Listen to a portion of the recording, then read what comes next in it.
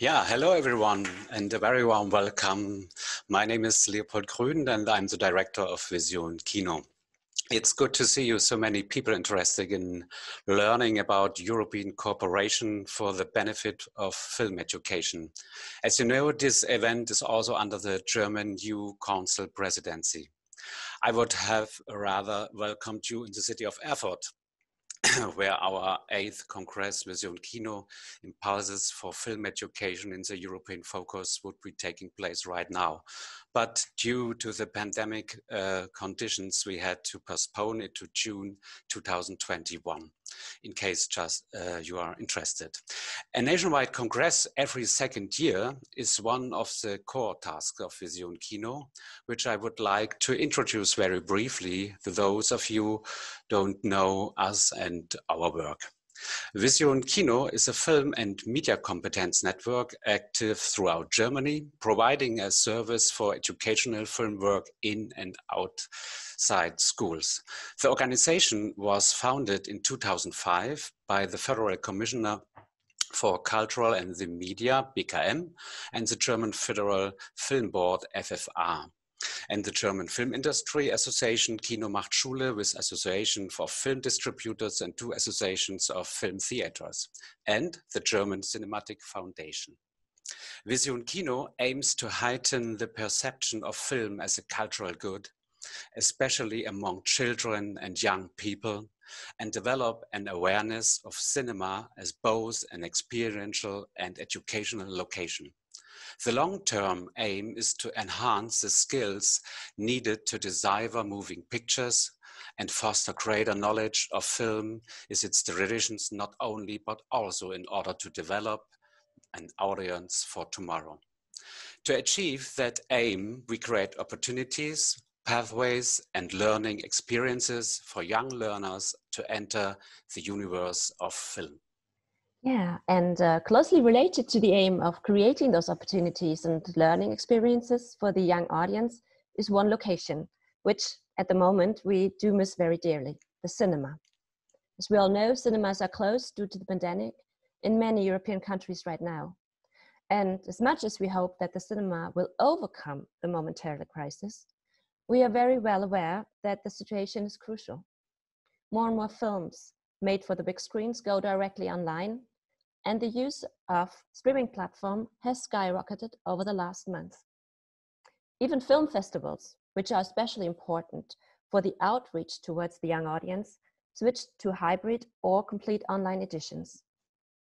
And while the recent crisis is foremost seen as an economical one, we must be aware that this is also a cultural one. So now, more than ever, we are confronted with the question if and how we can regain or even enhance the culture of cinema going once the pandemic is over. Now, more than ever, we have to find ways to make cinema appealing and exciting again for the young audience. Now more than ever, it is not the time to bury our heads in the sand. And this is why we're here today with stakeholders from all over Europe who have devoted their work to make cinema a unique, worthwhile and fun experience for the young audience. They will share their experience with us today and discuss opportunities as well as challenges. My name is Nicola Jones and I'm the CEO of the German Children's Media Foundation, Golden Sparrow. In this function, we are running a festival here in Gera and Erfurt in the region of Thuringia. And under the roof of the foundation, we also carry out other activities and projects. One of the activities is the initiative KIDS Regio, which is also a subgroup of the network of regional film funds in Europe, KIDS Regio. KIDS Regio has initiated this panel together with Vision Kino, and I have now the pleasure to introduce my brilliant colleague, the project manager of KIDS Regio, Anne Schwidka. Thank you very much, Nicola. And I know how hard it is to speak into a screen. It's very warm welcome to all of you. Thank you for joining us today. And like Nicola already mentioned, KIDS Regio belongs to the Golden Sparrow in Germany and to Cine Regio on a European level, which means we're active in the industry, sharing best practices as much as we can. And we are also active in lobby work. So this year gave us the opportunity to launch a project that combined both of these sides that KIDS Regio is active in. We launched this project under the German Presidency of the European Council, and we had big plans, and we are very excited. So we wanted to start in the beginning of July in Rijeka, Croatia, just after Croatia gave the presidency to Germany. Unfortunately, we had to move this panel and conference that we had planned there to September, and then unfortunately we had to move it online. But we shared many best practices, met a lot of people from all over Europe active in film education. The second part would have been end of October in Brussels. I say would have been because this as well had to be postponed this time to 2021. But we will be active in Brussels next year. We will keep lobbying for film education and for the young audience. And then the third part, and for us the most important thing, because it's in Germany during the German presidency, or it would have been in Germany, like Leopold said, we would have been guests at the Vision Kino Congress. And this Congress, like Leopold mentioned, is also moved to 2021, but we still wanted to do something this November, still wanted to do something during the German presidency. So we are here today with all of you. I'm so happy that our panel joined us, and our moderator, Paul Tyler, is now coming on stage with me. He will guide you through the morning session. Very warm welcome to Paul, and I will hand over to him. He will introduce you to everyone else. Hello, hi, welcome everybody. Zoom, it's a little bit like talking to an empty fridge, really, isn't it? But I assume that there's many people out there. And what a great opportunity we've got here today, because when you look through all the, when you hear Nicola and Leopold and Anna speaking there, and also when you look at the stuff that's online, and we know what's coming up with the various different speakers, there are some really good aims, and I've tried to distill those aims down into 3 points so that we have a very clear purpose for the next couple of hours. It's very much about raising awareness of the importance of cultural spaces for young audiences, about sharing knowledge and discussing the role and opportunities for film education and cinema culture in a transnational dialogue. And thirdly, how to revolutionize cinema and make it more appealing to a young audience and win them over as long-term visitors. And I think that's particularly exciting because the fact that we know that with the vaccine coming in the next few months, we hope, then suddenly our cinema doors are going to be open again, and there's going to be huge opportunities for people to start thinking and to rethinking about what cinema is about. Now, we have 6 speakers today that you're going to be here, 6 panelists. They are representatives from the European cinema and film education sector, and they will here to share and discuss their experiences in best practice. Now, what's the danger of something like today? Well, there's 2 things that can happen. One is that you could all sit back and just marvel at all the various different best practices that have been created by these 6 speakers today, and amaze yourselves at what they've been able to do in their various different cities and regions. And the second thing that could happen is that the speakers, in a way, could talk about what their best practice, what they've developed in their different regions and cities, without actually really sort of going into and revealing the inner workings of their magic. And I don't want that to happen. What I want to happen is I want all of you to be sitting there alert, like detectives, trying to deconstruct and try to unravel and to try to decode what's really going on. I want you to pull back the curtain, as it were, and to try to work out their alchemy. Okay, and I think that's crucial so that you can really truly get something from this experience rather than just simply yet another Zoom conference with things just washing over you. So, detective hats on for our first speaker, or our first magician, as it were. Now, there are probably all sorts of writers, directors and producers out there in the Swiss film industry who would happily reference the Magic Lantern as being the place that really truly inspired them with a love of film. Our first panellist is someone who has worked within the organisation for, I believe, 4 years. He's here to talk about cinema as a dialogue in terms of film mediation. So will you please give a big welcome to Lorenzo Berardelli. Please come on stage. Good morning. I am very pleased that La Lanterne Magique can participate in today's panel. My name is Lorenzo Berardelli, and I am a coordinator at the Swiss Umbrella Association of La Lanterne Magique, in English, the Magic Lantern.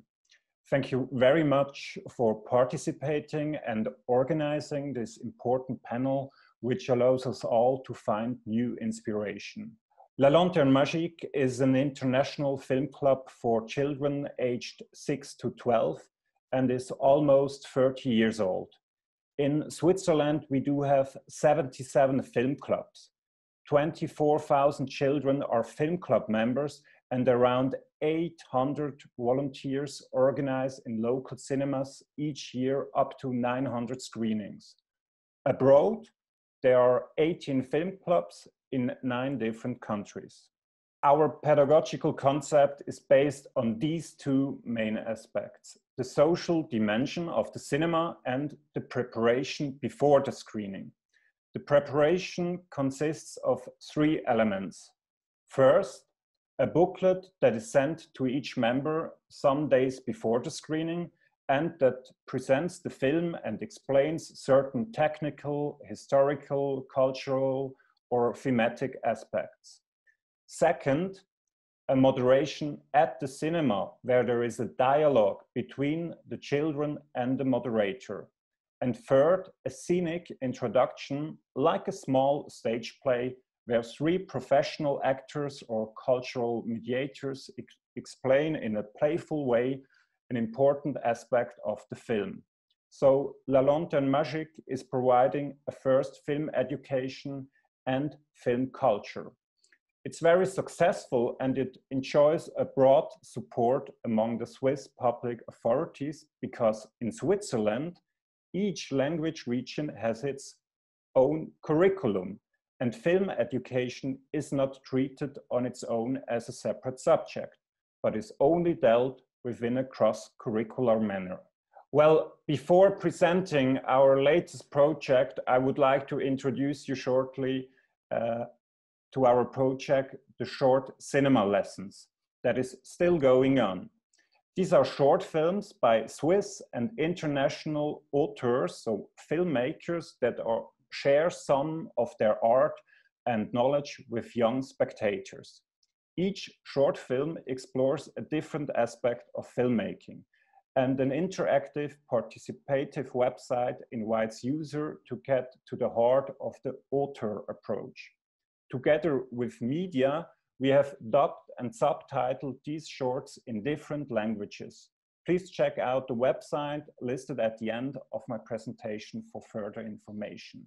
Well, 4 years ago, we've developed a new project that is called La Petite Lanterne, so the small lantern, that is aimed at younger children aged between 4 and 6. In Switzerland, children aged 4 to 6 have little opportunity to discover films adapted to their age at the cinema, because normally they discover films at home via their parents' smartphones, tablets, laptops. They discover audiovisual content, which often has little educational and artistic interest. So the project of La Petite Lanterne fills obviously a gap in this age category, because at home, the children at this age see mostly audiovisual content, which often has little educational and artistic interest. By encouraging their active participation as well as dialogue within families, La Petite Lanterne promotes films and the cinema as vectors of social bonding and openness to the world. And it encourages an initial awakening to the cinema. And obviously, as in the case of reading and writing, the language of images is more easily acquired if it is approached from an early age. In Europe, audiovisual productions for young people has been developed a lot. Short film programs for children aged 2 to 8 are common, but these offers are designed for an age range that is too broad to respect the sensibilities of the youngest. Moreover, no distributor imports these programs to Switzerland because it isn't profitable. As a result, 4 to 6-year-olds are nearly forgotten in the programming of Swiss cinemas. The fact is, there are really only a few cinemas in Switzerland that offer screenings for children at this age. When they do, it is not within an educational framework.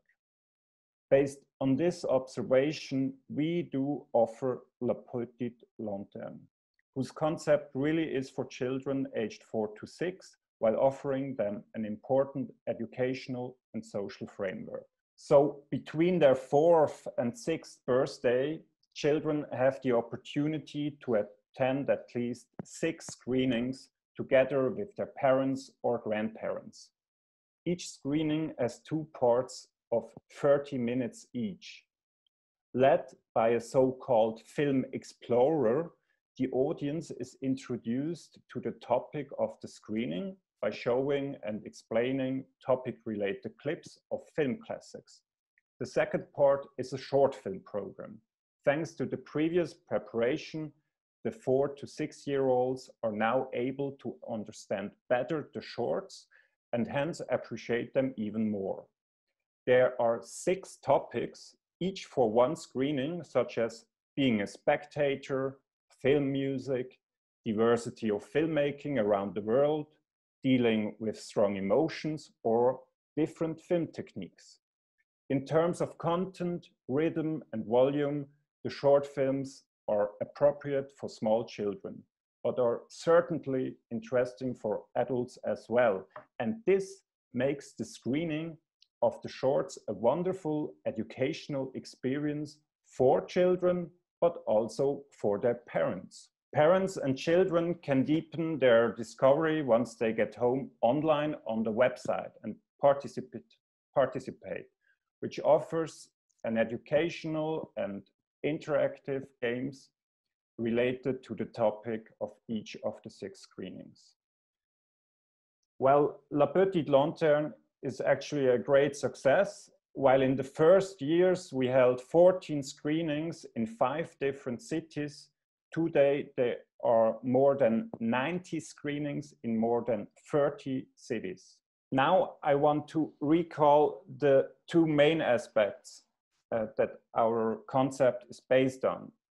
First, the social dimension of cinema, where people, children, watch very different films together with others and then exchange views on their film experience across generations. Second, preparation. We want to take the children by the hand, give them the tools so that they can better understand and appreciate the film. This enables them to judge a film on their own and to develop their own critical attitude. Naturally, both projects, La Lanterne Magique and La Petite Lanterne, are complementary. Many children who have attended the screenings of La Petite Lanterne become later club members of La Lanterne Magique. Now, if you're curious, please visit our websites or do write us an email. Well, I am really looking forward to the questions of the participants and to the discussions with my colleagues here on the panel. And long live the cinema. Thank you very much. That's really kind of you. Thank you very much, Lorenzo. Nice to see you. Nice to see your presentation there. So we will be doing a panel session later on, so we'll be able to dive deeper into some of these issues, and you'll be able to put your questions out there to us as well. So our next speaker goes by the name of Boba, but to give her official title, or at least her official name, she's Slobodanka Mišković, and she's director of Art-Kino Croatia. I can see she's here now with us. Having spoken to her briefly, I get the sense that she creates magic in her own city by the sea. So here's a chance for you to deconstruct that magic as she introduces you to cinema as a cultural space, cooperation with other institutions. So Boba, the stage is yours. Hello to everyone. First of all, I would like to say that I'm really very sad that we are not in Erfurt right now, and also that I hope that next summer you will join us in Rijeka at the opening of one completely new cultural venue called Children's House that is dedicated completely to children. and basically not just in order to teach them about film and art, but with aim to somehow push them to start creating their own art and to express their own ideas through the language of arts. Right now, I would like to start a presentation. In order to maybe introduce you to our work and to say a little bit more about Children's House. Here we are in Art-Kino in Rijeka in Croatia. This picture shows us scenes maybe from a year ago before COVID-19. And Art-Kino is a public institution. Our vision is to serve as a vibrant and welcoming center of cultural and social life in Rijeka and wider regions. In Art-Kino, first screenings took place back in 1926, and we were reopened in 2018. We have four main programs: film programs, activities for children and youth, educational and media programs, and support to film production in Primorje and Gorski Kotar counties. We have several venues, but also we have future venue, Children's House.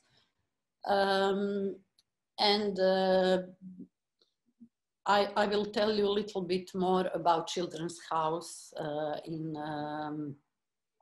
the next few slides. But first of all, I have to say that we have really lots of young audience programs like School at Cinema, regular film programs on weekends, workshops, premieres of films made by children, toboggan festival, traveling workshops.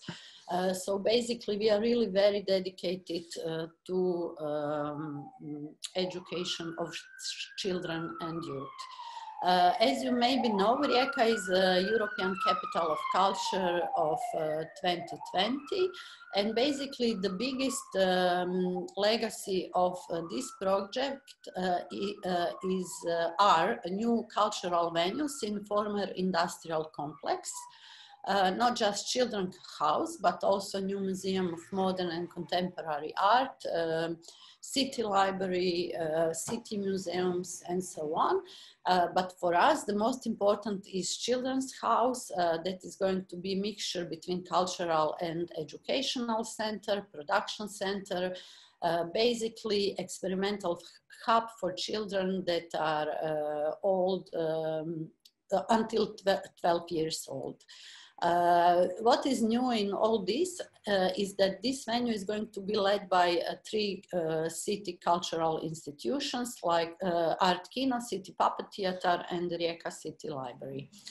As you can see, the future venue is going to consist of cinema venue, music and audio visual production studios, open air cinema on the rooftop, and different flexible spaces like living rooms, playrooms, rooms for playing, for lectures, for meetings, and so on. Basically, Children's House is not just a new venue, it's a new format, a program format, and new direction for art education. We would like to equip children with analytical and practical skills to understand and, more importantly, to apply language of arts and to encourage them to participate in creating and to develop, to express themselves through the language of arts. So this is new object. This Children's House is going to be open in February next year. And the program will integrate different art forms, film, performances, visual arts, music, also in a close connection with new media and technologies. This is our future cinema venue. It's really very, very, very nice.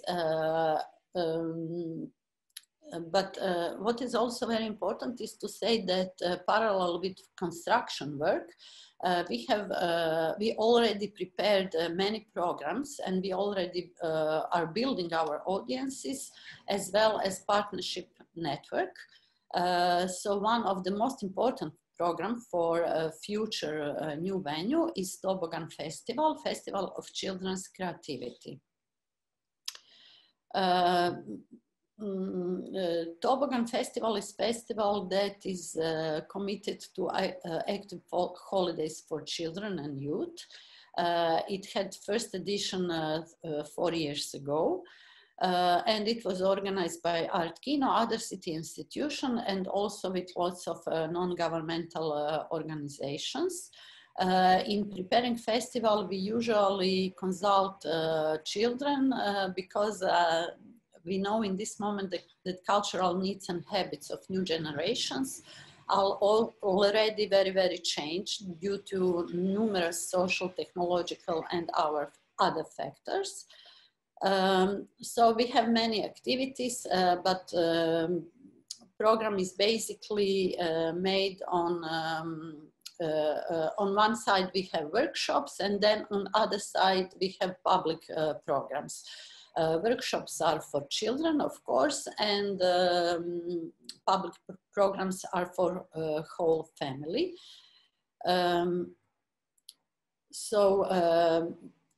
At Toboggan, we have lots of animated short films, workshops, playing with film, video reporting, stop animation, documentary films, dubbing workshops, video mapping, lots of activities that are basically in which we want children to somehow to push to create their own works.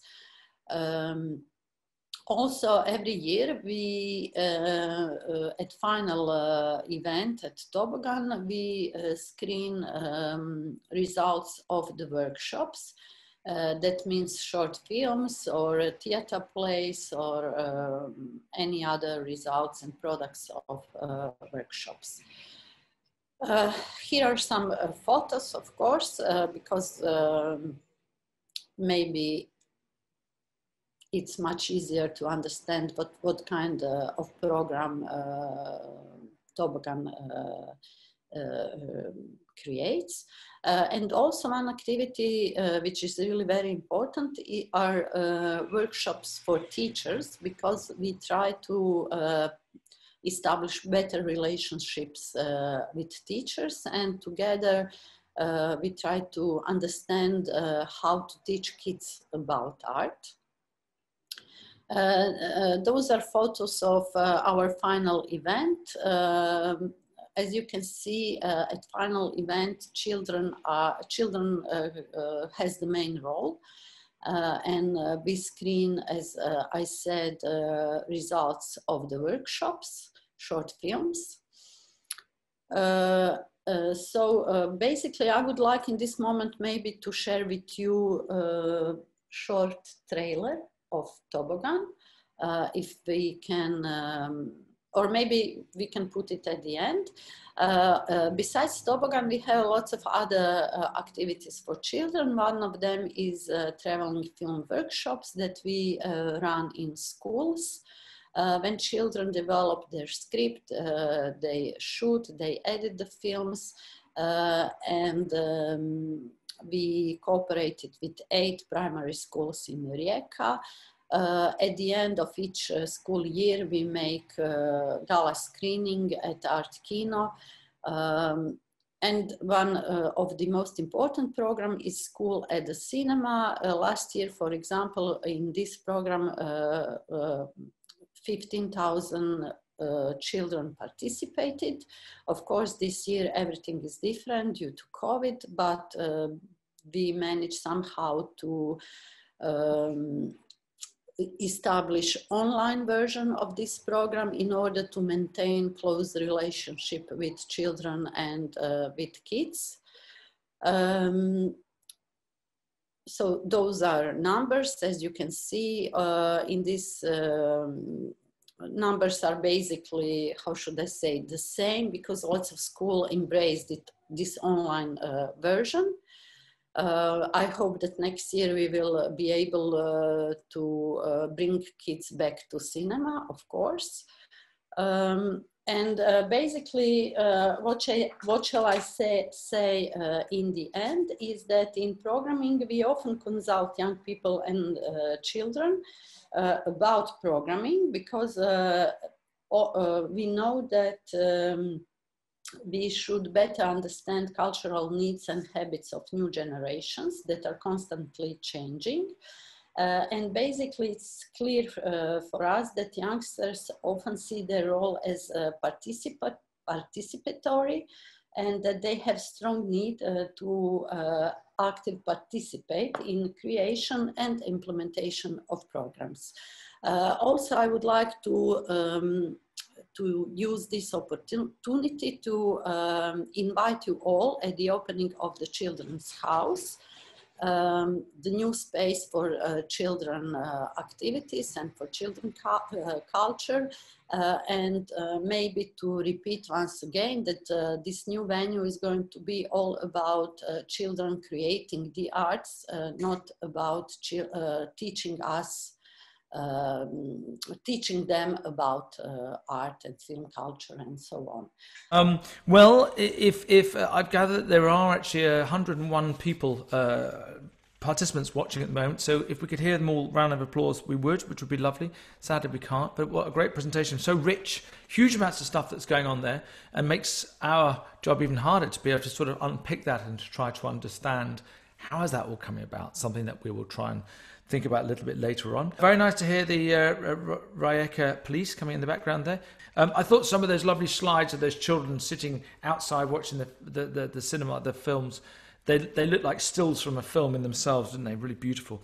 So one of the speakers later on, Mark Cosgrove, who we'll be talking to later. Don't put your camera on yet, Mark. Bobby, you should be talking to him because they have a space that he'll be talking about. And I'm sure there's a lot of stuff that, as you are developing this children's house, stuff that you might be able to learn from Mark. Anyway, but before we go to Mark, we're going to go to someone else now, and we're going to go to France. Now, a country that we all know that is steeped in culture and is very purposeful when it comes to culture and the education of culture for its young people. Julien Hairault works for the educational department at the Ciclic Centre in the Val de Loire as a regional funder and supporter. And what I found particularly interesting, and maybe it's going to come out during his talk, is the influence that they have as both funders and supporters, and being able to shorten the gap between artists and audience. So, Julien, the stage is yours. Please welcome. Thank you, Paul, and thank you, Vision Kino and KIDS Regio, for this invitation this morning. I work for Ciclic, Centre Val de Loire, which is a public agency founded in 2012 by the Centre Val de Loire region and the French state, Ministry of Culture. We offer cultural public services, which are the results of a tight collaboration between these two institutions. The missions that are carried out and the actions that are developed by Ciclic are based on cooperation, research, innovation, and backing creation. As you can see, we have 5 different departments. The creation department, which is a regional fund for audiovisual projects and professional support. We also support emergence of new artists. There is also a diffusion department which propose culture to our neighbors by movie trucks. We do have movie theaters in trucks which are traveling all over the region. There is also the education department, which I speak from. So I will talk about the department just after this slide. There is a book department, which is the equivalent of the creation department, but for books, for regional authors and professionals. We do support bookstores, editors from the region. And there is finally a patrimony department, which shares the territory's filmed memories by digitalizing and putting online home movies made by people from the region. We are also both members of Cine Regio and the ECFA, the European Children's Film Association, which is important because, as Paul said, We also we try to do more and more links between creation and education in our department, in the education department activities. So this education department, we are 7 working in it, which is quite good, even in France. We promote artistic education in terms of words and images. We are not only working on movies and images, we also work on literature.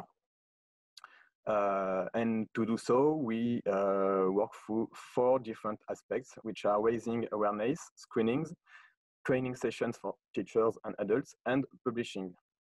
So we develop projects that enable meetings between the audience, the artist, and their work, with a specific attention on local artists.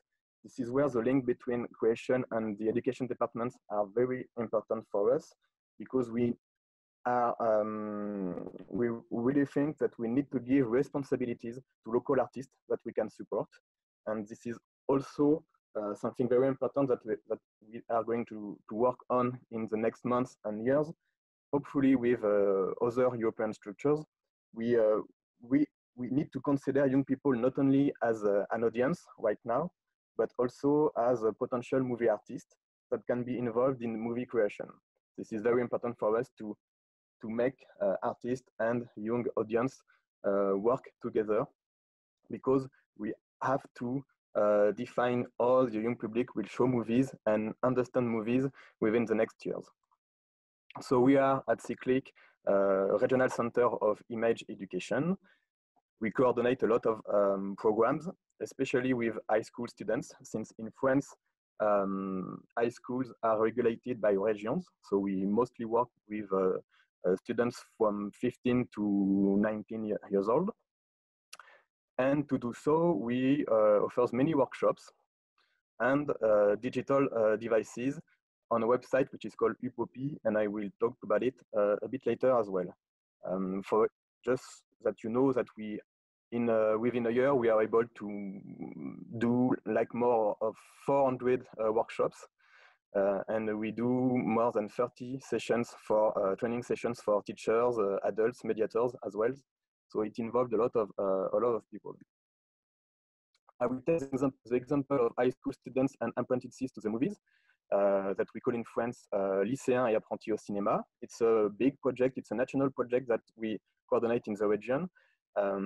It brings every year more than 15,000 students and 600 teachers 3 times a year in movie theaters to see movies that students wouldn't see by themselves. For example, this year, this fall, we were supposed to work on Nicolas Rey's Johnny Guitar. With COVID-19, it was a bit difficult, but we did some things. We did some things. So what we proposed in the program was artistic workshops for the high school students. Most of them were a remake of a sequence from the movie. It's very important for us to propose practices workshop in the project, and it's also very important for us to do workshops on aesthetics and history of movies, not only practices but also to understand how movies are made. We did also training sessions for teachers, so online, because of COVID-19, but it's very important for us to build projects not only for the children but also for adults who work with and for them.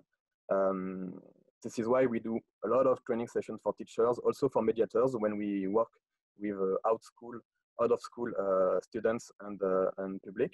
But we cannot imagine a project without thinking about tools that we will give to adults to work with the children and the students, because we are not always in front of the children in the classrooms. We do so many workshops, so many actions that we can't be everywhere. So we need also to train teachers to be able to talk about literature or movies to the students. And we do complementary online resources as well. On the Upopi website about Johnny Guitar, we dedicated a specific issue on the Western last September. You can see the front page of it. So I'm going to talk about UPOP right now, which is a film education platform with pedagogical timelines and courses. We also videos, tutorials, short movies, and games. And we also have on this website an online course on the vocabulary of film analysis. UPOP helps users to understand the images around. We try to meet society's needs, that is to say, accessing a culture of images, which is today essential in order to acquire a free and sensible understanding. We have 5 main topics on the website, which are analyzing, learning, passing on, watching, and gaming. It's more than 250 contents available for free. And we just reached the 1 million pages viewed within the last 12 months, which is big success.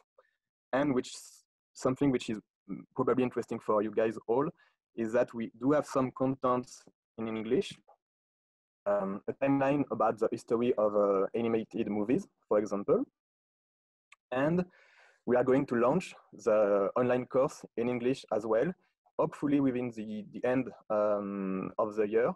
But there will be definitions, case studies, exercises, all available in English. It's a course with 11 lessons that everybody can do. It's free, all is free on UPOP, and I hope we will be able to launch it and to get back to you to give you the link within the next weeks, or hopefully beginning of 2021. So as you can see, we do a lot of things on the field, in classrooms, many workshops, but we also do many things online, because we really think that today, especially today, we know with a COVID-19 crisis and the fact that we have to imagine new ways to speak about movies and to do things with teachers and students, it's very important for us to also develop many online resources. And since they have a lot of success with 1 million pages viewed within the last 12 months, we are going to continue to work on that in the next months. And if you want to write to me, this is my email address right here. Thank you very much, Julien. We will be coming back and seeing you a little bit later on. So, gosh, it's getting richer and richer. There's so much content out there, so much going on. Maybe some of you out there know about these things, and you already know about these various different programs that are happening around Europe. And maybe for some of these, it's a complete eye-opener. It's an eye-opener for me, apart from the preparation that I did. Just a little note, it would be great if you could start thinking about some Q&A. If you've got questions, put them in the Q&A. Don't go to the chat button. For some reason, the chat button hasn't been disabled, but that's in the Zoom gods. They know about that. But if you have some questions in the Q&A, please put them into the Q&A, and then we can then use them later on to be able to ask some pertinent questions to our speakers. Now, who's next? Next one, as I mentioned just before, we have a gentleman, I was going to say from my own my home country, as I'm living in Denmark now. I'm referring back to good old Blighty, but he's not from my home country. He's from my home kingdom, as I'm sure he'll recognise. He's a Scot who's been living in Bristol, a fantastic city, a city that I've visited many times. And since 1994, I do believe he's been cinema curator at the Watershed, which is also a venue that I've visited in Bristol. So please welcome and come up to the screen. Turn your camera on, please. Mr. Mark Cosgrove, who will be here to talk about cinema as a space, architecture and location. Take it away, Mark.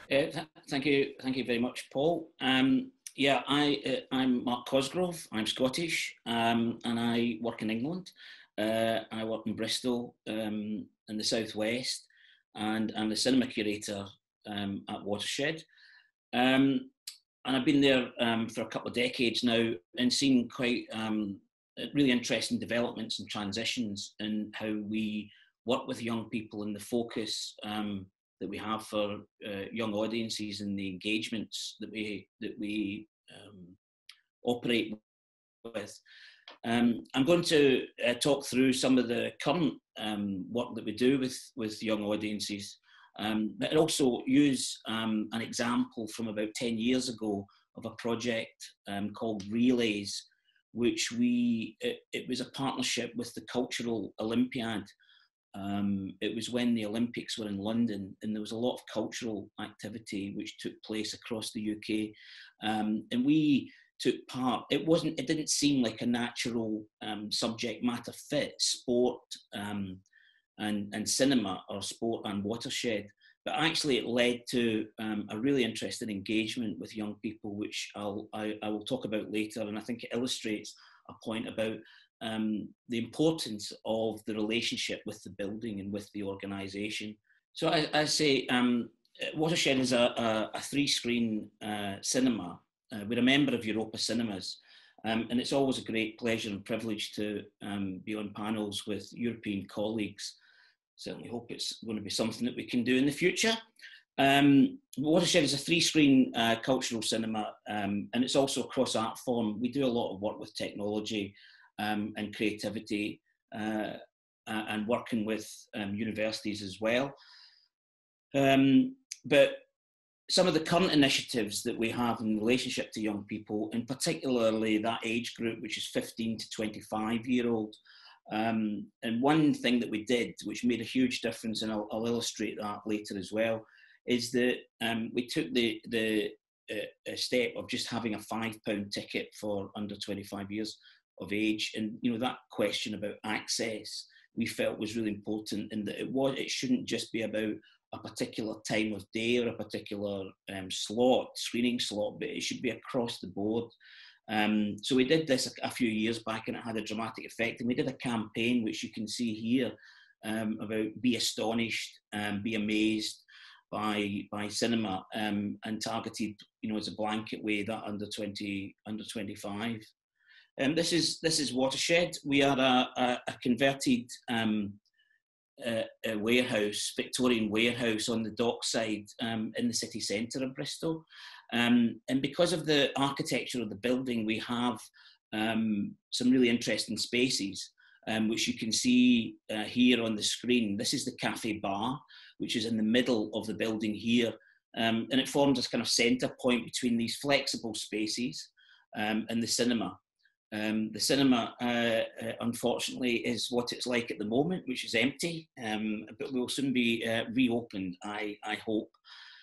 These are three sort of projects that we are very active with in relationship to young audiences.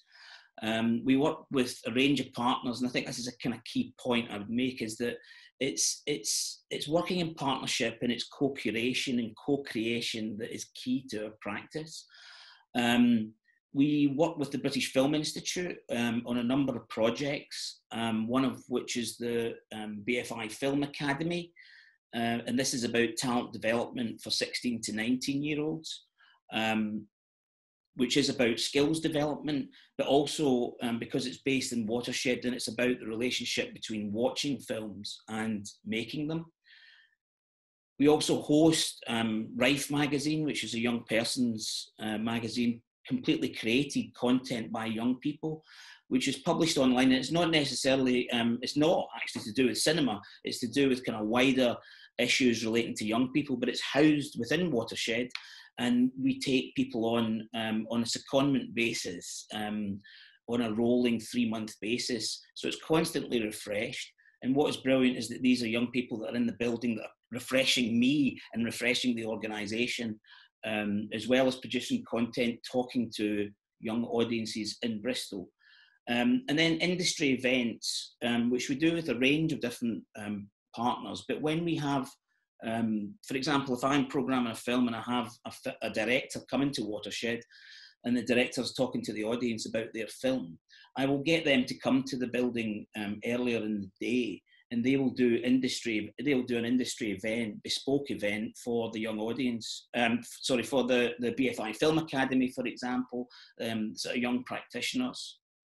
So these are kind of 3 planks, as it were, of engagement with young people, which feeds into sort of my own practice, as well as those young people being in the building and actually engaging with the social spaces, the flexible spaces that I showed you, and also the cinema. And this is illustrative of some of the activities and the engagements between the cinema programme and those young people that are on those projects. We work with the BFI and with the Film Audience Network, which is a regional audience development initiative to develop audiences for specialised in art cinema. And we support developing audiences for new film releases.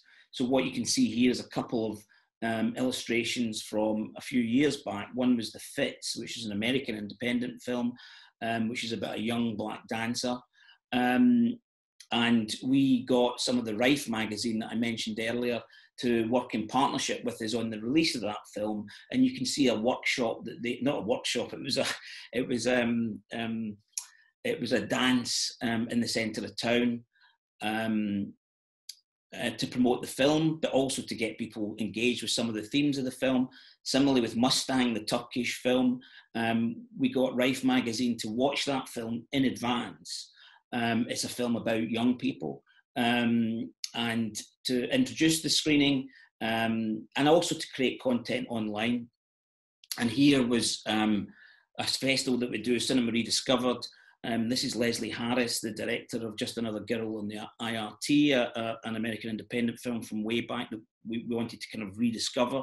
And this was one of the Rife designers who created this T-shirt from the film poster for that film. So it's all these sets of relationships and connections, which with the kind of heart of it being the building, the organisation, Watershed, the building, but also the cinema programme is a kind of engine that is driving the sets of relationships and providing content.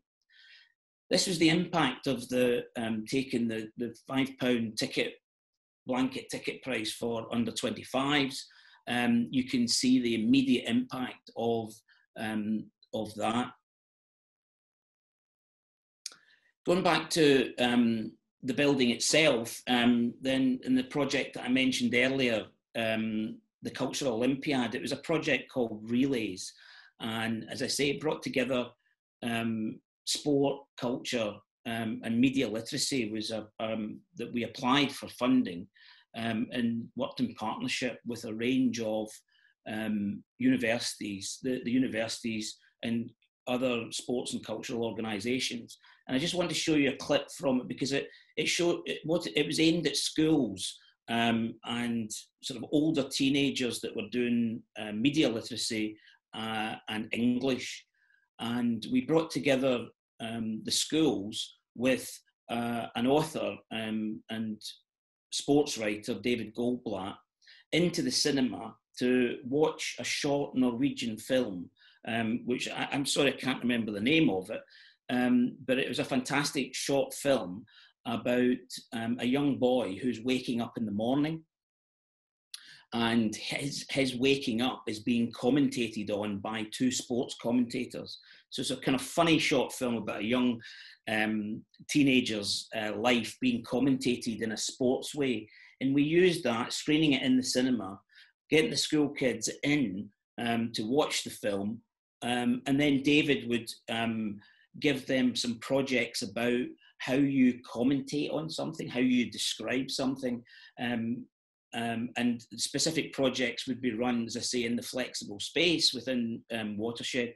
So I'm just going to show you a minute or so of a short film that we made about the Relays project, which I think illustrates those sets of relationships with the school, with media literacy, and with the building.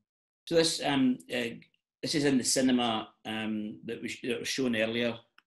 Parallel to this public programme, we have been running and developing a series of innovative media literacy and citizen journalism projects which are engaging young people in critical writing, journalistic and technological skills. Media literacy is, as with any form of literacy, comes in different forms. You know, with kind of literacy with the printed word, there's a level at which, okay, you a whole different sort of ranges of reading, and I suppose media literacy in these classes are about very gently introducing the idea that a film or a documentary record needs to be actively read rather than just kind of passively absorbed. It's a different style of learning rather than school. You know, you normally do a PowerPoint. Here you learn better, I think, and it's more interesting how they give the information to you. It makes you gain more confidence, and it makes you feel like you can do something and answer without anyone judging you. What I wanted to do, just by with those two school kids talking, when that was them in Watershed and being part of the event that we hosted,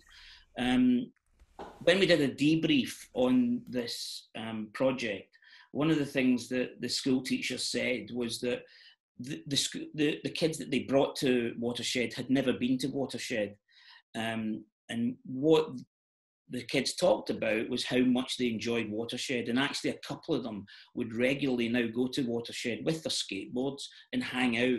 And for me, you know, that was what I thought was really positive, and I took from that event, was the fact that the young people felt Watershed was theirs, and that experience that they had in the building, they felt that was their space, and that they could, it was part of their culture now. And I don't know if they've then gone on to see films. I certainly hope that they have, but they now know that Watershed is a place that they can feel is theirs. Okay, Mark, listen, we're going to have to cut you short there, I'm afraid, because we've gone nicely over time, but thank you so much for such a rich, I'm going to get you to kill your camera, and then we're going to go into the next speaker. Thank you so much. I hate cutting these people off, but it's just that horrible thing, old time. Thank you for introducing us to those three very interesting planks that you talked about, and revealing some of the incredible impact that you're doing at Watershed. So we will be coming back to Mark a little bit later in the Q&A, so we haven't got rid of him completely, luckily. And now the last project is Anna Cerar is the project coordinator and project manager for Otok Institute in Slovenia. I probably mispronounced her surname. I knew I would.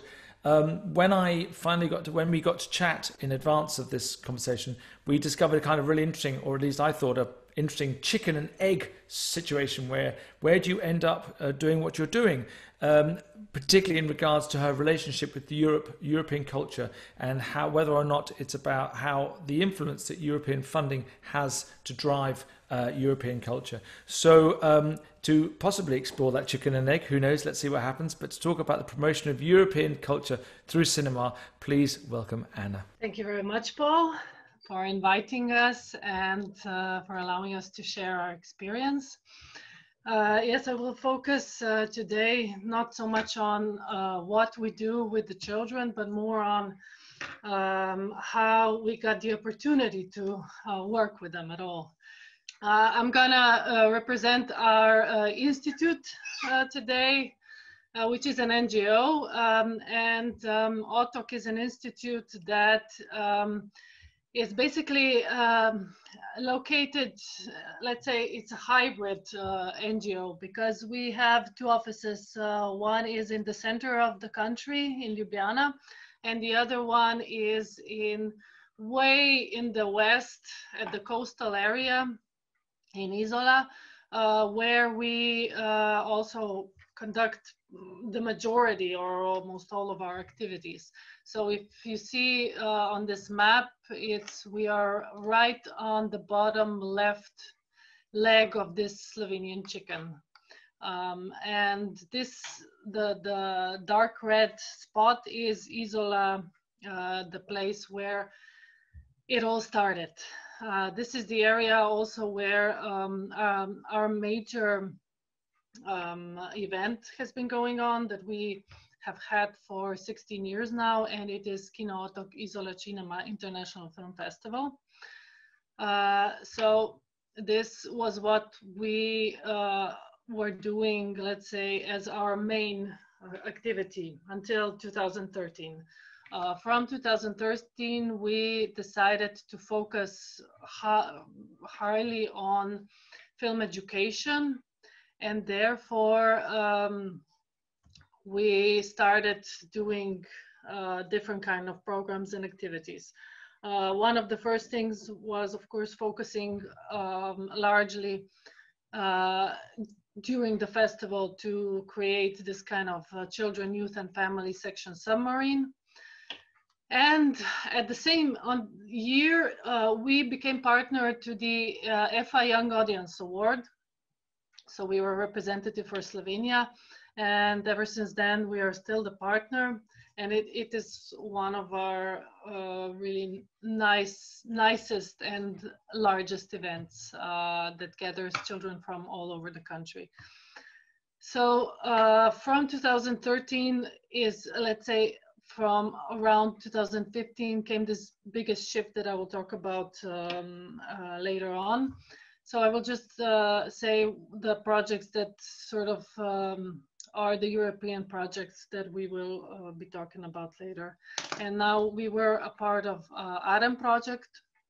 This was our first one as a partner. And then we became partners in two simultaneous projects, Moving Cinema and the Film Corner project.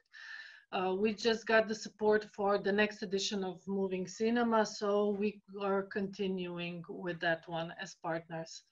And then we also are partners in the project Movies in Motion, which is not a part of Film Education Call. But we have a big focus on children's programs also within this project. And then we have several other events, projects, or just screenings within this region, which I will not talk about here. So from our starting point, for starting, let's say, looking at film education was that we were facing several different issues in the region where we worked at. This is a region, it's a coastal region, and it's placed between Italy and Croatia. So it's a small region, but you know, has this international influence, and it's got a few towns, but mainly a lot of villages all around. So the situation was, and still is, looks within the film area, that there is only one active art cinema in this whole region, and this is our partner cinema, with which we collaborate. And this also means that we don't have our own premises. So we mainly work with partners. There was no film education offer for children. If the activities were, they were sparse, and we basically were almost the only provider within a larger scale. There was no local funding for film education projects.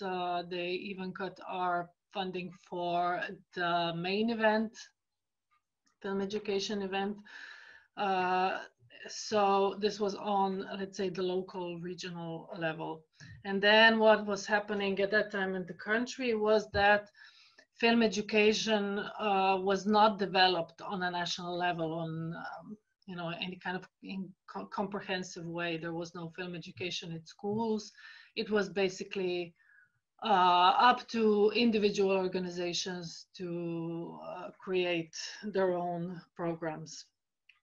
There was a very minimal national funding for film education, so it was hard to count on any support from that side.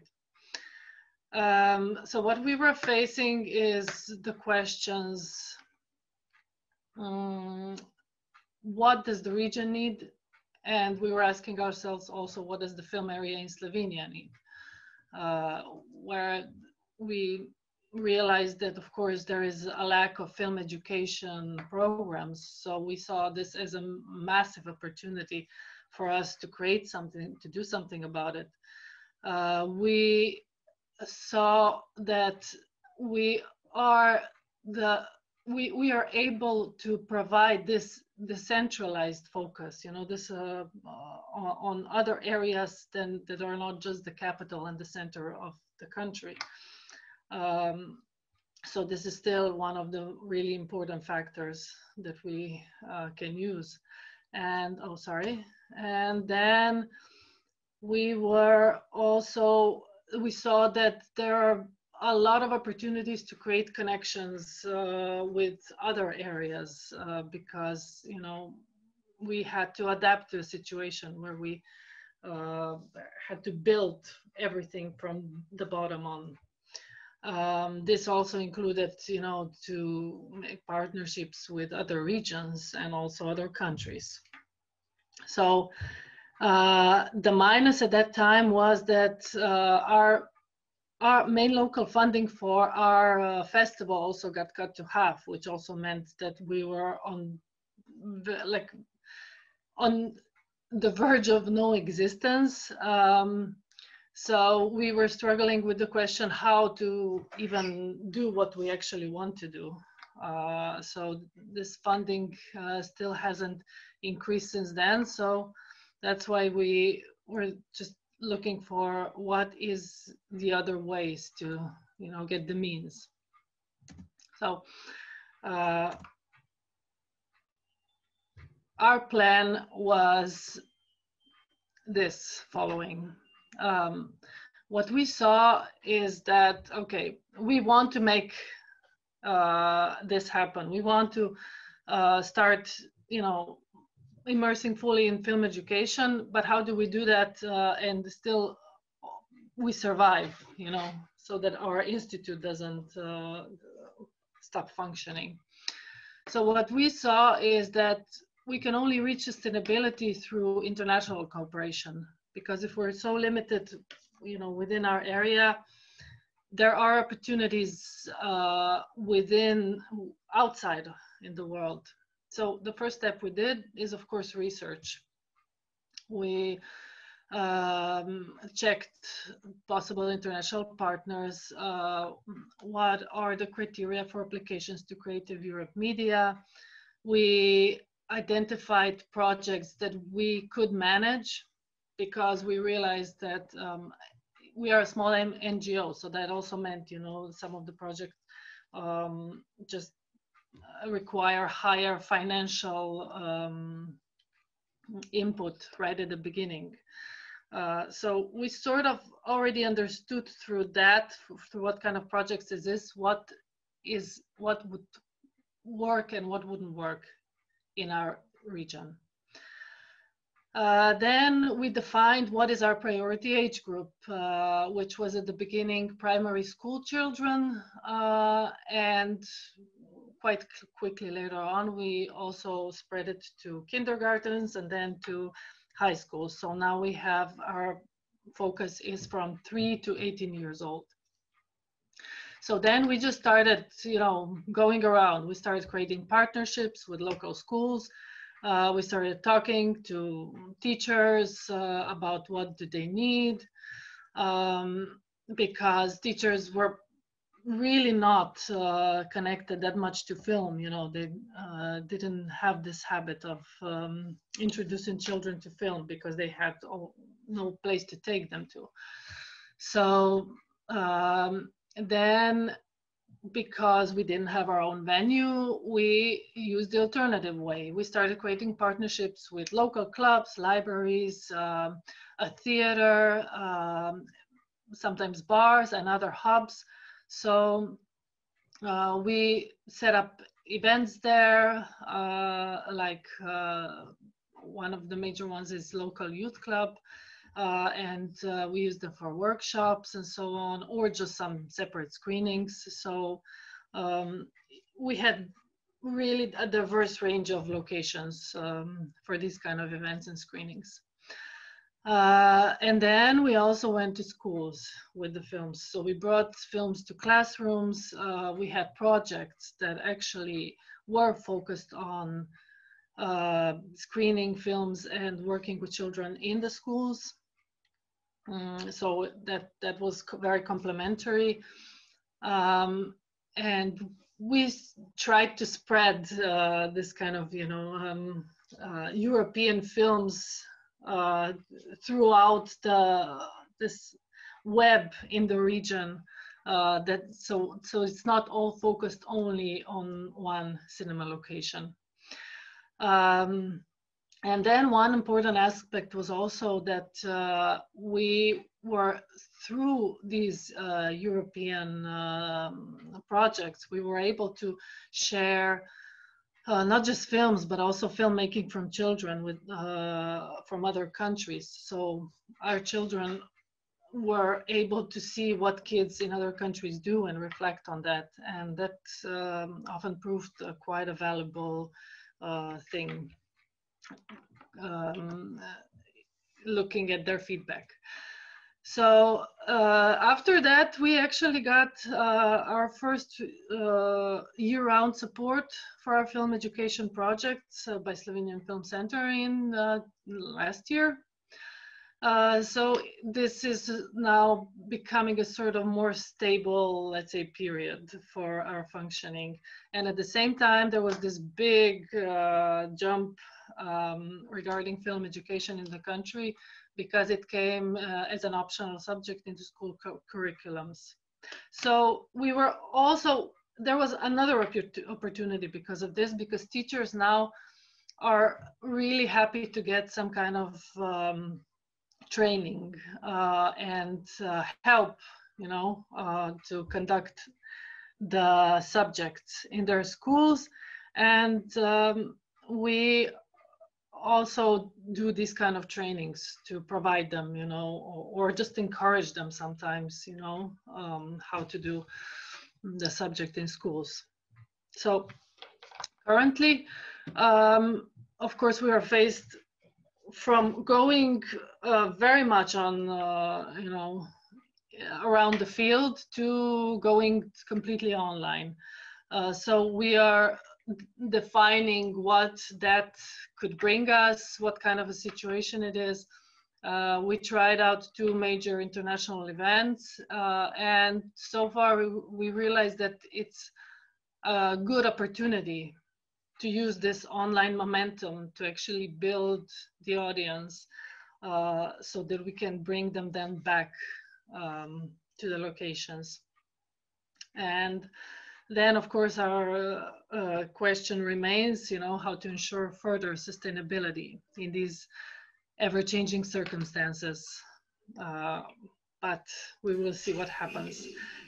And Anna, we're going to have to wrap you up soon, because we've gone a little bit over, I'm afraid. Okay, yeah, I'm actually finished. I just wanted to show the map, how, because it's interesting, you know, we work mostly this at the bottom, but lately, because we started, you know, spreading our programs with European projects more, and with becoming online, we got feedbacks from schools all over Slovenia. So now somehow we work with very different regions, and that's, I think, an opportunity for further thinking, you know, how to use this online opportunity to go back to physical options. So that's it from me. Thank you for now. So you stay there, Anna. Let's bring the others in, because we are going to go straight into the Q&A now. We're going to do 2 things. I'm just going to throw 1, possibly 2 questions at you, just to try and set the tone. There was something really lovely that Mark said. Oh, and then afterwards, we're going to open it up to a lot of the questions that have been written on the Q&A. We won't get through all of them, I'm sure, but we'll be able to touch upon some of them. Mark, you said something lovely. You said it's about turning people into active readers and not passively receivers, or at least it was in your video. I can't remember if it was you or your speaker. And this is what, again, I want the audience, all 101 of the participants to be just doing with you guys, is to sort of dig down and say, look, we've just heard all this incredible initiatives. I can see from the Q&As that people are very impressed about all the various different things that are going on. But it's really to try to understand, well, how did these things come about and what are the dependencies? So imagine, this is a thought exercise, imagine that we suddenly discovered there was a country, I don't know, somewhere between France, Germany and Belgium. It was just somewhere in the middle of Europe that nobody had discovered it, but there was a country, and that none of you knew anything about that country, but you suddenly got a posting into that country to go and do what you do. What are some of the things that you would want to know and to understand about that country in order to try and achieve some of the things that you're doing? You've talked a lot about very aspirational stuff. You talked about a lot of best practice that is addressing that stuff. But just to get a sense of what would you do if we parachuted you into this strange country in the middle of nowhere, in the middle of Europe? What would you have to understand of that country, of its makeup, of its financial institutions, of its resources, of its whatever, you decide. But what are some of the things that you'd want to understand day one in order to kind of achieve what it is you're trying to achieve? Who would like to go first? Anybody? I can see, Mark, you were thinking. What kind of music it makes. Why is that? Because you know, culture is very specific. I mean, it is translatable, but it's very specific. I'm from Glasgow. I've worked in London. I've worked in Plymouth. I've worked in Manchester, and I've worked in Bristol. And I often say that there's a reason that trip hop came from Bristol. The musicians hate the word trip hop, but anyway, there is a reason that trip hop came from Bristol and Oasis came from Manchester. And they're very specific to those places. So Oasis couldn't come from Bristol or Glasgow. Portishead and Massive Attack couldn't come from anywhere else. And it took me 7 years to understand that in Bristol. So you think that music is a way of decoding culture? For a long time. It took me seven or so years to understand it. So I think time as well is really important. Okay, great. Come on then, Lorenzo, what would you do if I parachuted you into this strange foreign European country that nobody had discovered? What are some of the things, what would you do what would you need to understand in order to develop the sort of program that you developed? Well, first of all, I would have to look what are the needs in this country, and if they also have a tradition of volunteering, because the Magic Lantern functions only in Switzerland because there are a lot of volunteers. Switzerland has a great tradition of volunteering, and besides that, I think if the need is there, how would the backing be of the public funds? And okay. Then I would try to present my project to get the support of the authorities. Barbara, what would you if we dropped you into this mysterious European country, what sort of things would you want to uncover in order to be able to drive the kind of initiatives that you've been doing? First of all, I would like to uncover how stable cultural ecosystem is, in order to understand how much there is, how should I say, stable financial support to cultural institutions.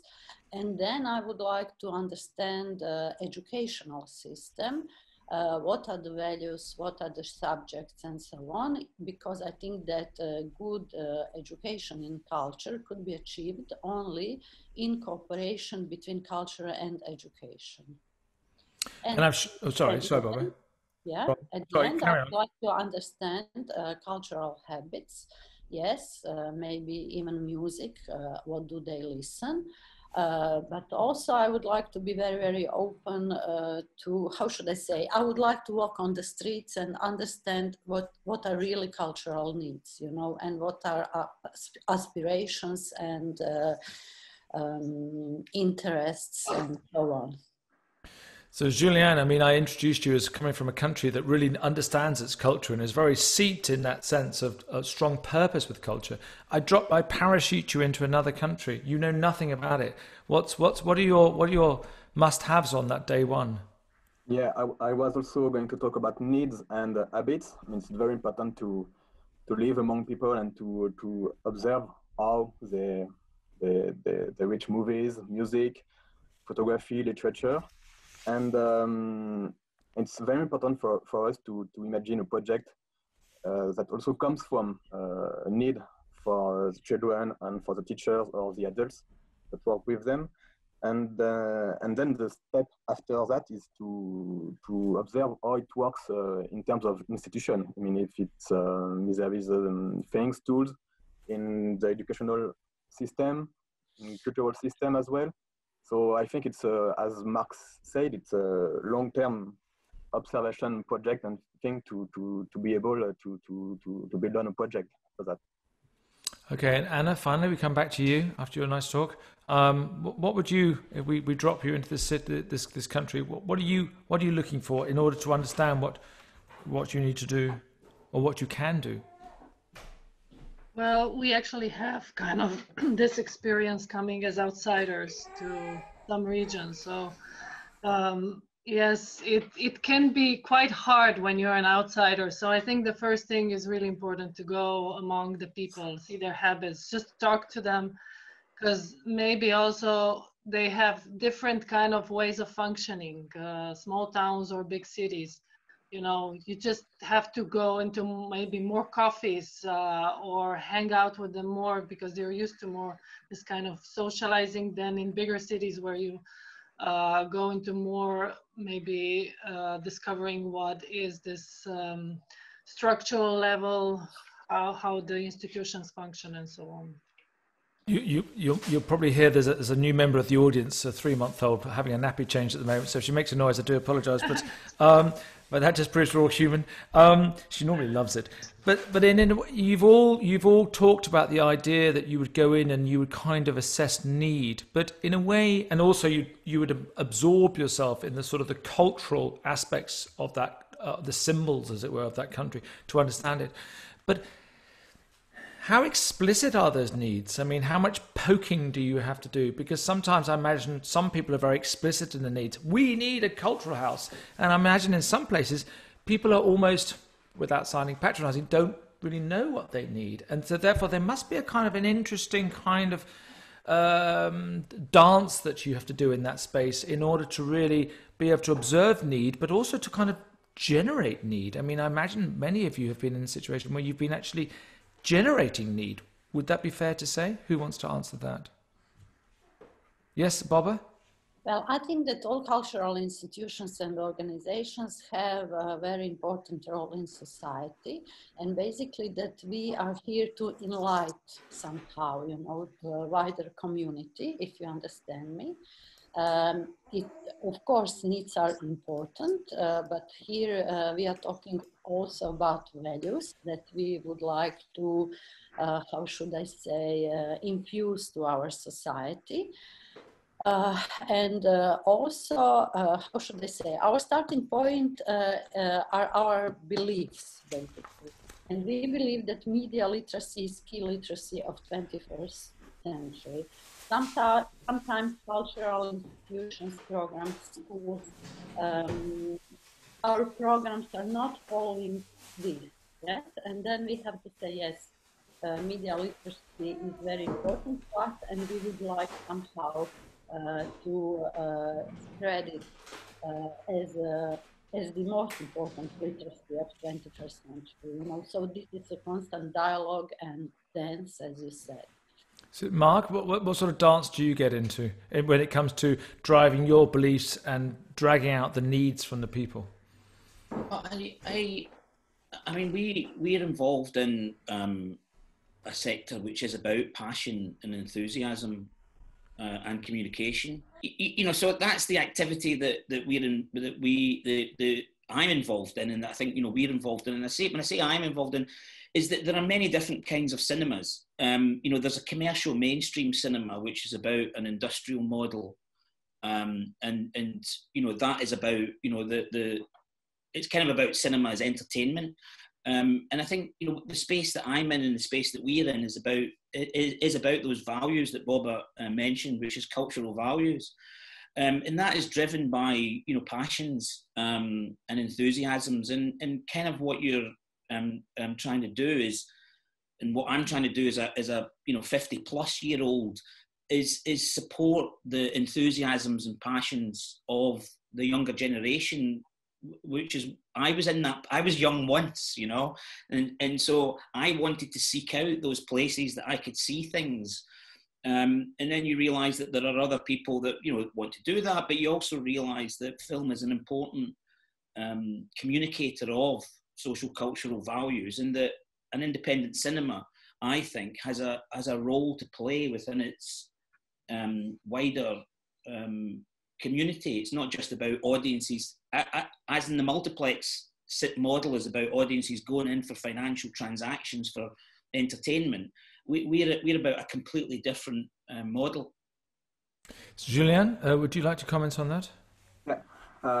For a very long time in France, we thought that the need will come from putting children in movie theaters and show them movies, you know. And nowadays children are surrounded by images and movies everywhere on their phones. We think more and more that the needs will come for the children if they are in the making of a movie or of a book. So we start more and more projects by practices, workshops, and then we put children in front of a movie or a book. So I think it's very important the need can come for children. I mean, if I'm a child right now, if I was a child,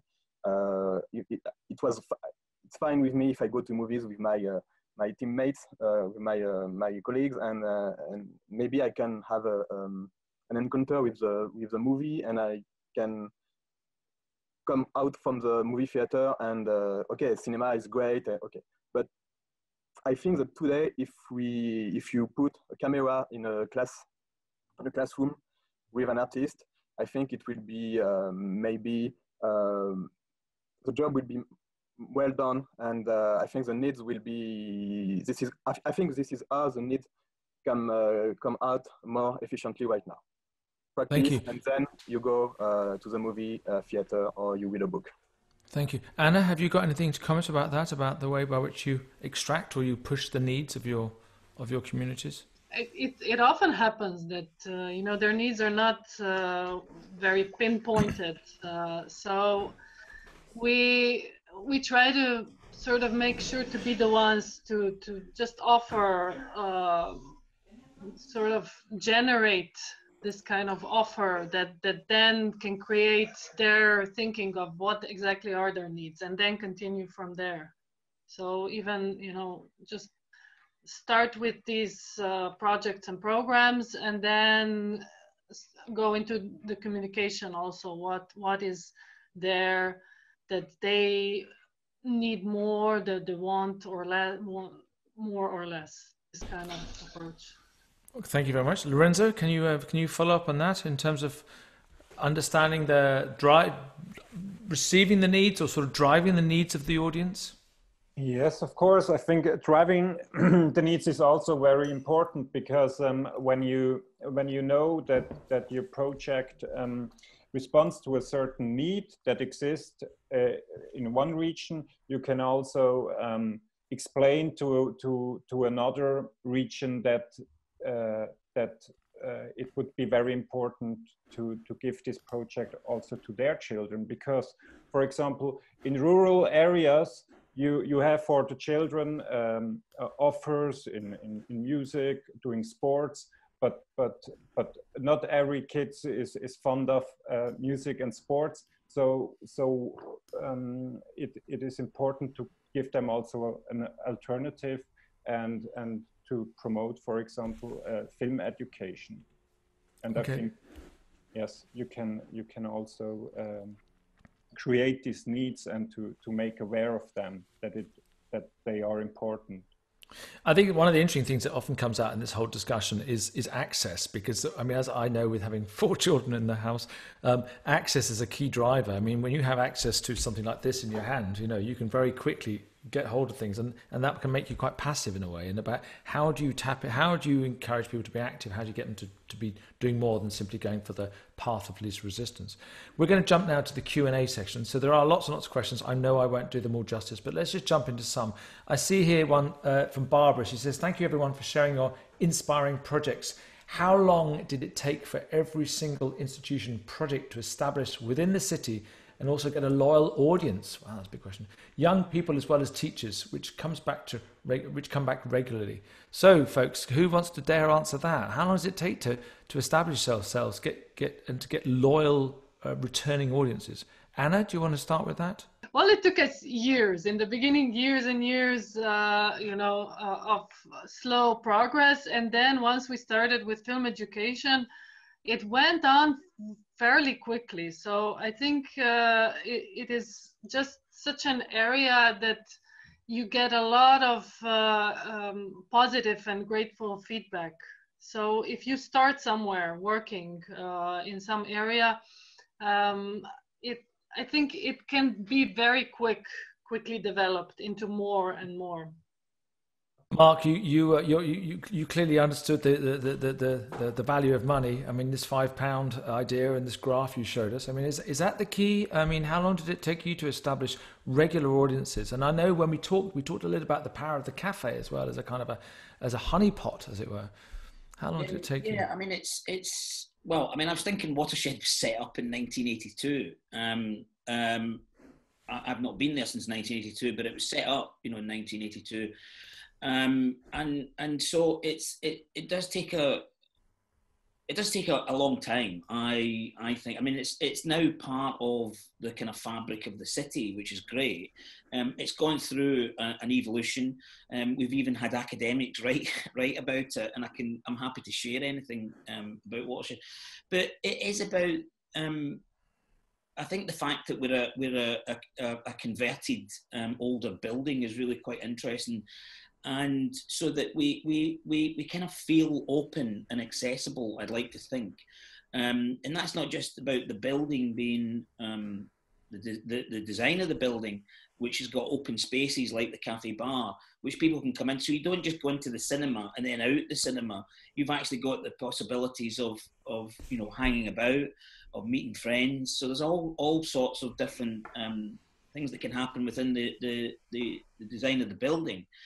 But the £5 ticket thing was a very practical decision. There was lots of initiatives around that other people were doing around, come on a Tuesday at 2:00 and you'll get a reduced ticket price. And we just thought, no, it's about under 25s, it's democratic, it's making it more accessible.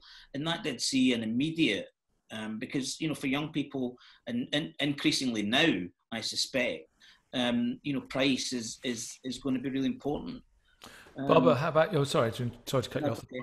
Bobba, what about you? How long did it take you to establish regular audiences? And I noticed in the questions you talked not just about maybe it's not so pertinent for you, but both for the children and also for the people that come with them, the teachers, what have you. How long did it take you to establish a kind of regular audience for that? Well, I think that it took 10 years. Of hard work, and we are still working on that, because this is a never-ending job. It starts every day again, and sometimes you have this pandemic situation, and then you feel that you will have to start one day all over again. So I will say, really, this is never-ending job. Every day is new beginning, and you establish bridges, connections with teachers, with children, on each possible and many ways. Lorenzo, I know that Magic Lantern has been running for a long, long time, a little bit like there's a lot of legacy there, like Mark talked about with the Watershed. But are you able to talk about a sense of when it was that you got this? Because, I mean, the numbers that you talked about were quite incredible. The 600s and the 900s and the 30 different cities and all this. So, I mean, it must have taken time to get to that point, right? Yes, I think in 1992, as far as I know, there was really the need there, because at the cinemas in Switzerland there was no program for kids. So for the first screening, the cinema was really full, and they started in Neuchâtel at the French-speaking part of Switzerland, and then as they have realized that there is really this need for this project, they've created this umbrella association, and then it took them several years that through mouth-to-mouth recommendation, I think, that also the other parts of the country got interested in it. So I think if you start with a project and you really respond to the needs that they are there, it works. It can work really quick. Okay, Julien, do you want to come to that? Yeah, you know, it's maybe a bit different in France because for Ciclic we coordinate high schoolers and apprentices to the movies since 1994, and the department has been is a regional center of education since 1999. So right now, when we come up with a new project, we don't have difficulties to find an audience in schools, especially because in France, film education is also in school programs. It's not mandatory, but it's, you know, encouraged to teachers to work on that. So, and also because we are a public agency with support from the state and the region, you know, teachers know that this is Ciclic, that in the region will coordinate the project. So we don't have difficulties right now to work with an audience because we do that more than 20 years right now. But I imagine that at the beginning it was everything was to create. So yeah, absolutely. I mean, while I got you, Julien, there's a question that's from Wilke Bitter or Wilke Bitter, and she says, "Thank you for your presentation, and that your website looks very impressive. For other projects, and I think I know the answer to this, but I'll let you answer it. How do you approach filmmakers/creators to work with you? What are the incentives for them?" Yeah, that's a nice question. Just to say that in the program, high schoolers and apprentices to the movie, so we show students, they go 3 times a year in the movie. They show 2 long movies and 1 program of short movies. And we like a lot every year to bring the filmmakers of the short films in classrooms. And for them, it's really a joy, and it's really nice to come in classrooms to share how they work, to share the passion. I mean, it's like all of us right now. We like to speak about what we do every day, and so most of the teachers, most of the filmmakers and creators are really happy when we ask them to come in classrooms.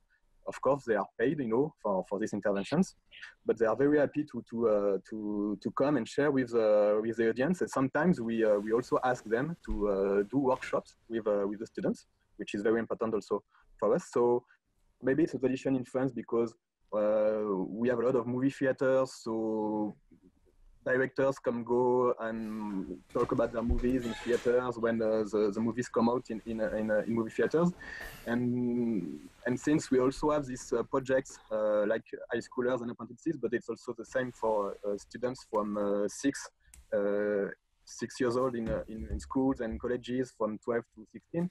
There is a lot of solicitations for the filmmakers to also come into classrooms. So, but Julien, I mean, surely, I mean, doesn't it slightly help the fact that you're a regional funder? I mean, I'm sorry, don't you have a little bit of a stick that you're holding? Yeah, of course, but the thing that we don't always program movies that have been helped by the fund, the regional fund. But of course, yeah, it's very important for us to, as I said before in the presentation, to responsibilize, also to give responsibilities to the creators. And when they have been financially supported by the fund, they are also asked to give some time to come into classrooms and to explain how they work,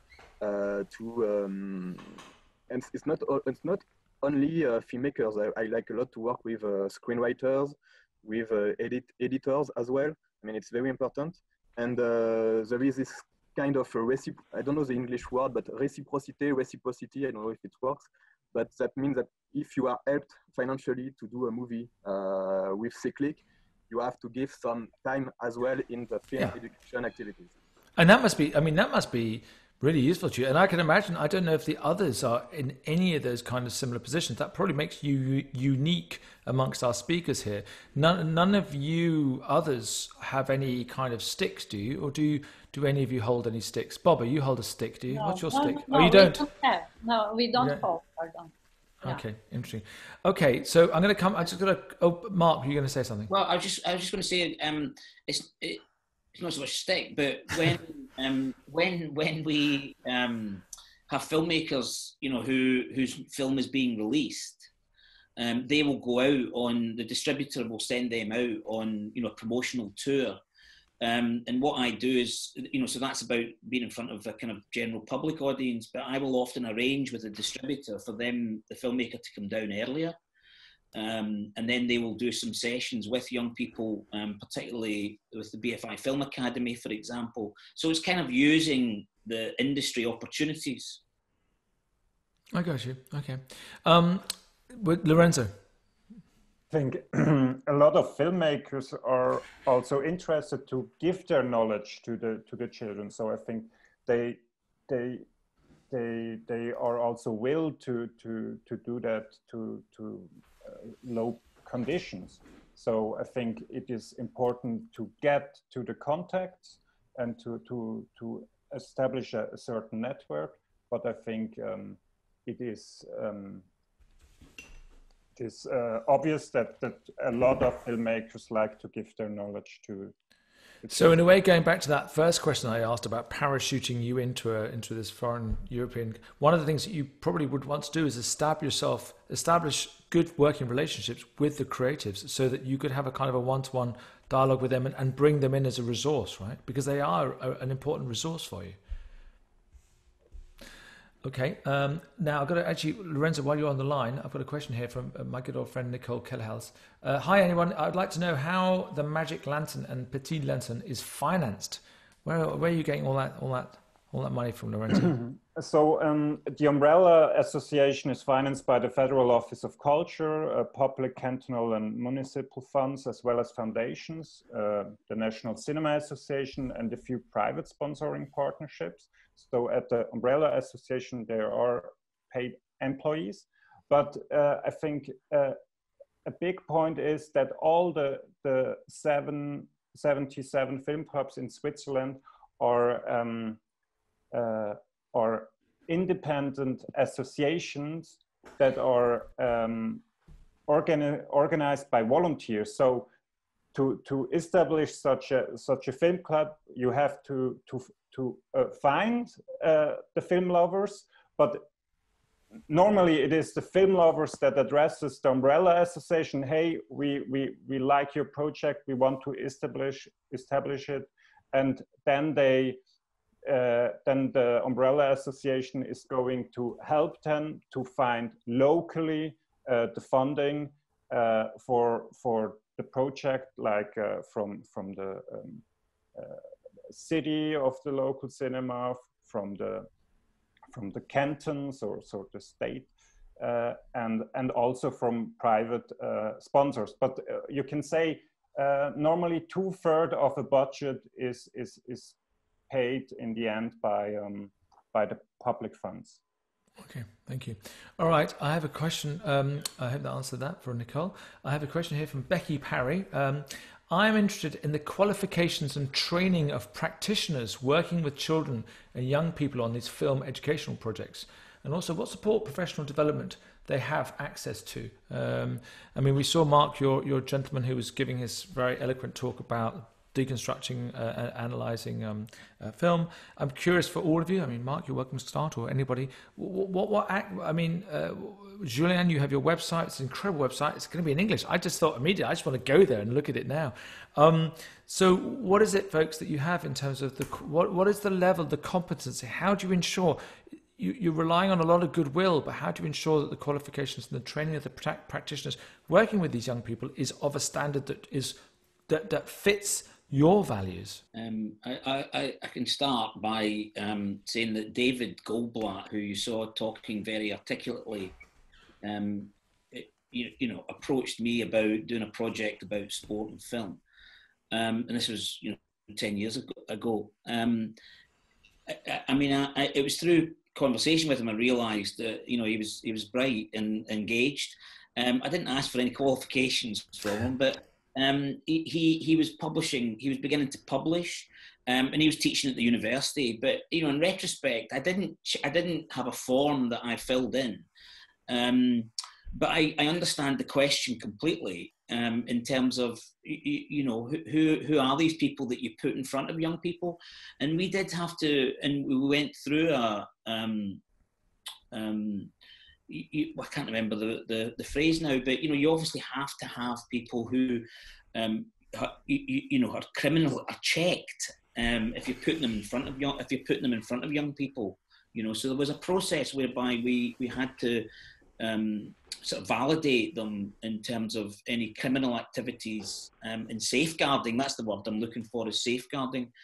But in terms of things like the BFI Film Academy, then we that is being run by professionals, and they have professional qualifications in terms of their own practice, and then the modules that we put for the young people are sort of ratified in partnership with the British Film Institute. I got you. Anybody else like to comment on about how you kind of deal with the competencies and the levels of knowledge that your practitioners have? Is that something that affects you, Anna? Our practitioners are mainly professionals in the film area, so it's we're not that big of a country, and the people that work within the film we are fairly confident that they're well equipped, to do this, and it's not that big of a competition. So we can share these people, us and some other institutions as well. No, okay. Well, so I think my last question to you, I'm going to throw one at you, is just that we started off this whole Zoom talk, and we talked about, it sounded like we were going to talk about a funeral, because we talked about all the things that we've lost because of COVID and all the problems and all the issues. I want to turn the funeral into a wedding. I mean, what is the good stuff that's going to be coming out? You must have experienced, there must be some interesting learnings from this whole experience, this whole awful experience of closing cinemas and stuff. But has it started, are there any possibilities, are there any new insights that you've gained around what you can be doing with the audiences? And is there anything that we could end on in a positive way in terms of when, old Donald Trump's out, we've got a vaccine coming along, it's going to be a great year, 2021. What does 2021 mean for you guys in terms of what potential you can then do with your various different projects? Who wants to start with that? It's a big question. I need positivity. Well, I can start because I think I'm very positive at the moment from what we experienced, because I think from initial pessimism that came about, what are we going to do? The feedback online was really great, and in between we had to change our festival date, so we actually had the festival on the spot. So what we saw is that people really so far respond well to online events, and they want to engage online. So that means they're really missing the social, aspect. And then when you bring them back to the cinema, it's so much more valuable. So I think in this time, it's a really good opportunity to sort of build up the audience. And then when we open up again, we can bring them to the cinema and show them this other aspect, or just give them this satisfaction of live event, in flesh. And that is the absolutely perfect answer. I've just managed to lose my screen. I'm not going to add. I'm not going to open up to those because I'm very aware of time. I just want to say a huge thank you to all of you. Thank you so much for giving us such an amazing insight into your worlds, and also being prepared to sit here and sort of stick your fingers in a little bit to try to understand some of these incredible, some of the dependencies that actually drive these that have allowed you to create the magic. So thanks for revealing the alchemy of your magic, as it were.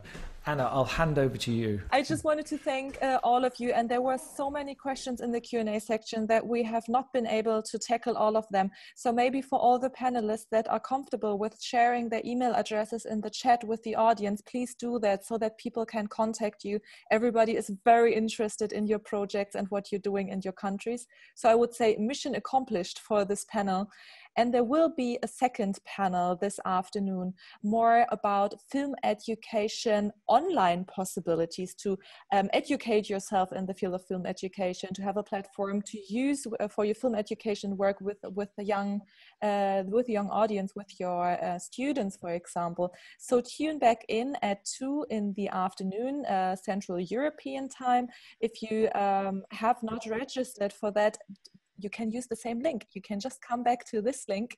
And yeah, thank you so much for being with us. Thank you to all the panelists and to the audience. Okay, I got the famous last words, which are also a big thank you to all of you. Wonderful. And yeah, and normally I would say, you know, please go outside this lunch. Sorry, I have to apologize. So we cannot provide that today. Would also like to thank all the viewers who came here today to share, to listen, to ask questions.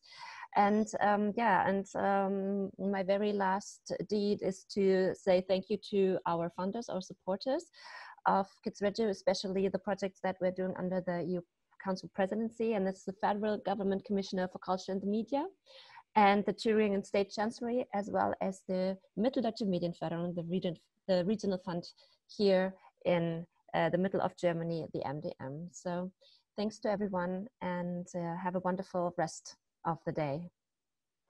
Thank you. Bye-bye. Thank you. Bye-bye, everybody.